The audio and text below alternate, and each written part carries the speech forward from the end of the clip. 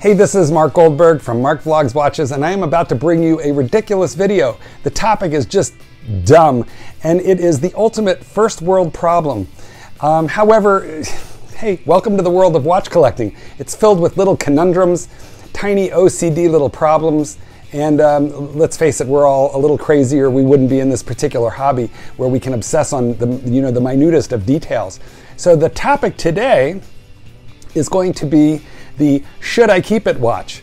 I think we all have that one watch where we're just unsure. I like it, but I don't love it. Do I love it? Maybe I love it. Where you can't decide, does it really belong in your collection or not?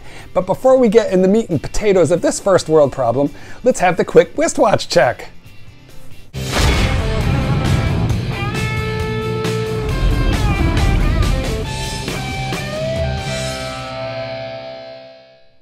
And today, guys, I am wearing a watch that I have no doubts about. Fortunately, this is the Polar Explorer. I'm sure somewhere along the line I have done an unboxing video on it, and I'll put it in a link to that in the description. Okay, so what's the watch for me?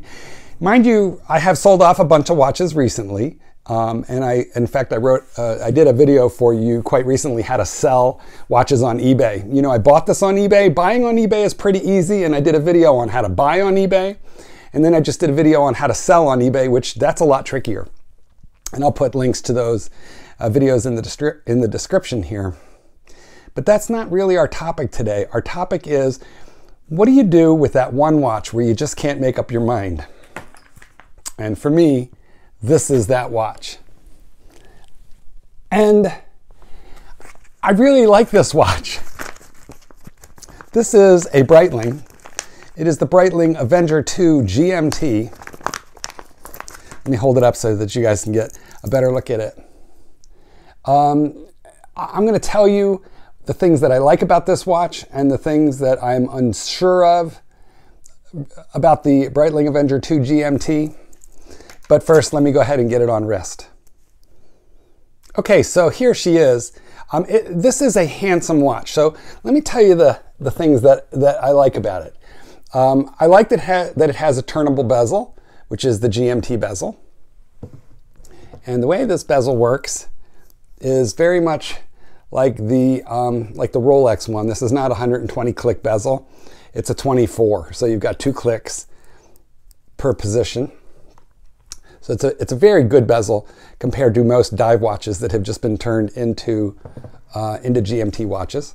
So I like that. I like the size of it. I don't remember if it's 42 millimeters or 43, so I'll put that here below when I'm done and I'll look it up.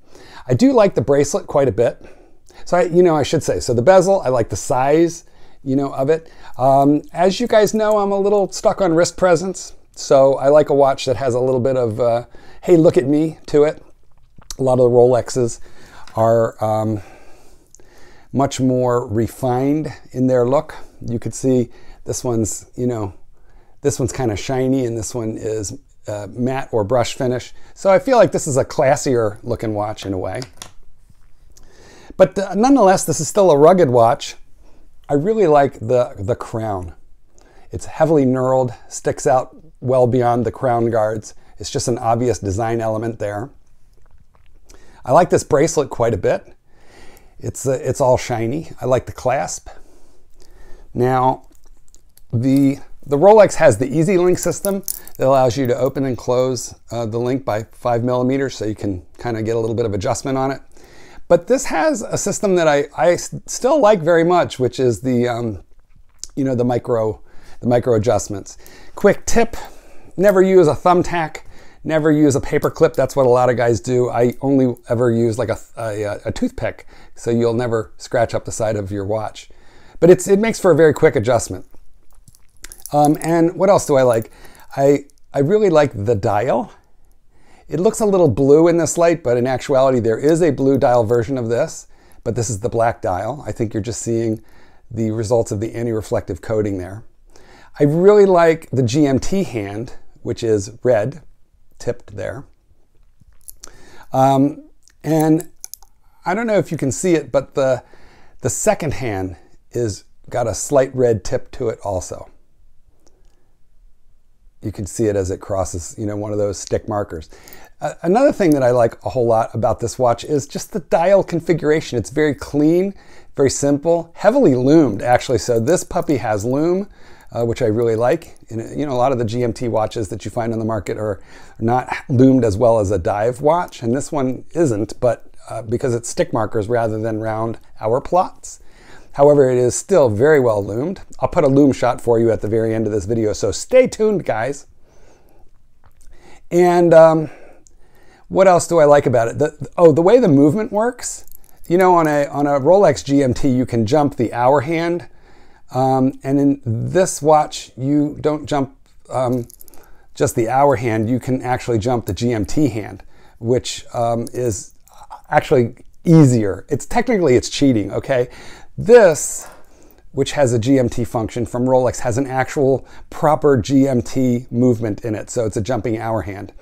But there is no quick set for the date, which is under the Cyclops there. You've got to jump the hour hand around 24 times in order to jump the date. This guy here has a very heavily modified ETA, and then Breitling has gone ahead and regulated it and certified it as a chronometer, so it's very accurate. But you can jump the GMT hand and you can jump the date. So this is actually, if it dies on you and you need to set it, this is far easier to set than a Rolex Explorer 2 GMT function, or even, like a Rolex GMT Batman or Black, any of those. This is easier. It's cheating, but it's actually, I think, a really cool movement. You can see that there are little tiny screws that lock the bezel down, even though it's a turning bezel. And then look at the shape of it. And Breitling does much better case backs than Rolex. So that's a nicely engraved with, some conversion tables, metric conversion tables on the back, whereas the Rolex is just real plain. Okay, that's the stuff that I really like about this watch. But, guys, I don't know why, I just rarely wear it. Every time I put this watch on, like right now, I'm looking at it, and I'm thinking, I should do this a whole lot and just like stare at this watch because it's really handsome. And in fact, I'm going to commit to wearing it for the rest of the day today. And if you know me, that's a lot, okay? Because I don't like to take off a Rolex, and B, it's a difficult commitment to me to wear a watch for an entire day. But here's the conundrum that I have with this watch, okay? Every time I put it on, I think, why don't I wear you more often? And I'll wear it for half a day or a day. And then I put it away and I don't look at it again for weeks. Rarely does it call to me, Whereas with the Polar Explorer, if I haven't worn this watch in a couple of days, I hear it singing, come to me, come. It's like the Circe singing on the rocks, luring the ships into their death. I'm having an Adrikos moment here. But like this watch will just speak to me. It will call to me. If I put it in the safe, it doesn't last in the safe for more than a few days before I can hear it, off in the distance. Come to me, I miss you, I need you. This watch is mute. It is silent. If I put it away, I don't think about it and it doesn't think about me. Okay, so really, literally, there is nothing I dislike about this watch other than, I guess, it's not a Rolex, maybe, I can't figure it out. I cannot figure it out. I even feel like it pleases my eyes. It just works for me. It works for the configuration of my wrist. Look at that. I mean, that's a watch, guys. It's got water resistance. It has 300 meters of water resistance. So this is a terrific watch to take on a trip because you can go right into the pool with it. If you're going into the soapy massage, you don't need to take it off. So you don't have to leave it for, for your date to snatch it. You don't have to put it in your shoe at the Patong Beach. You can just take it right out into the ocean with you. Also, it tracks easily, not just 2 time zones. See, like this guy will easily track 2 time zones, okay? The main hands of the watch are telling me local time, which right here is about 12 minutes after the hour of 2 p.m. And then the GMT hand is right now in the same time zone. So that's why it's showing around 1400 hours. but I could set them for 2 different zones if I wanted to. And the same is true of here. I could be tracking a second time zone just by twisting the GMT dial. But if you look, you'll see the inner chapter ring actually gives me like an entirely different GMT scale. And as long as I have this, I'm going to take this off, guys, or I'm going to twist myself funny. But you'll notice there is a loom pip here at 12, and on the bezel 2400 hours. But if I rotate it, okay, so now the GMT hand is pointing to 7 a.m.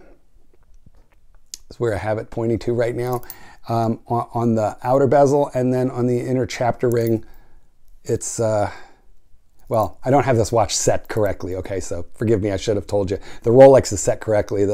This guy, I just pulled it out of the safe. It's barely running.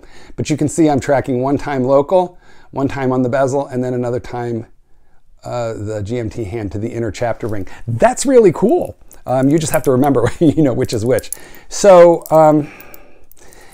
but there is some factor missing, you know? Did you ever date somebody where you found that person attractive? Like every parameter, like all the boxes are ticked, except for the one box at the very end of the list that says, makes my heart go pitter patter. I wish it did, but it doesn't. Okay, I have rambled on long enough, so a couple questions that I want to talk about in the comments, and then I'm going to shoot a loom shot of this for you guys. Here are the questions. A, do you have anything in your collection where you're like, yeah, you know, if it went, maybe that would be okay? But do you, like me, have fear? Like I have fear that the second I let this go, I will fall in love and realize, what did I do? I let her go. I should have never let her go. And I have that fear. So I have that fear, and you know, therefore I just like, I don't know whether to sell it. Quite frankly, I have this watch up on eBay right now, but I'm not sure, you know, I really want to sell it. I think I might miss it. So do you have a watch where you're like, this checks all the boxes except for the pitter patter box? That's the first thing. And is there a way to get over it? You know, can you give me any advice on how I can fall in love with a box or with a watch that theoretically ticks up all the boxes for me? I'm just having problems with that. I'm deeply in love. You know, I get butterflies in my stomach when I put her on. I do, like every time I put it on, appreciate it, enjoy it. I like it, and I always think, I wish I loved you more. Every time I look at her, I can't find anything wrong with you. I wish I loved you more. Am I just crazy? What do I do about this? Okay, tell me in the comments. I need your help. Like this video, subscribe, do all that stuff for me. Oh, and hey, my book is called Let Dogs Be Dogs. This is me. I'm the handsome one. This is for the dog lover in your life. As a gift, support this channel. Buy the book, give it to a friend, or read it yourself, or both.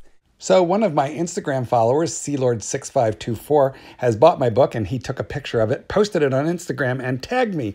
And here is Let Dogs Be Dogs with his beautiful German short-haired pointer. On Instagram, I am Chicago_dog_trainer. So hey, add me onto your Instagram and send me a picture of your dog with my book, and hey, I'll feature your puppy in one of these videos.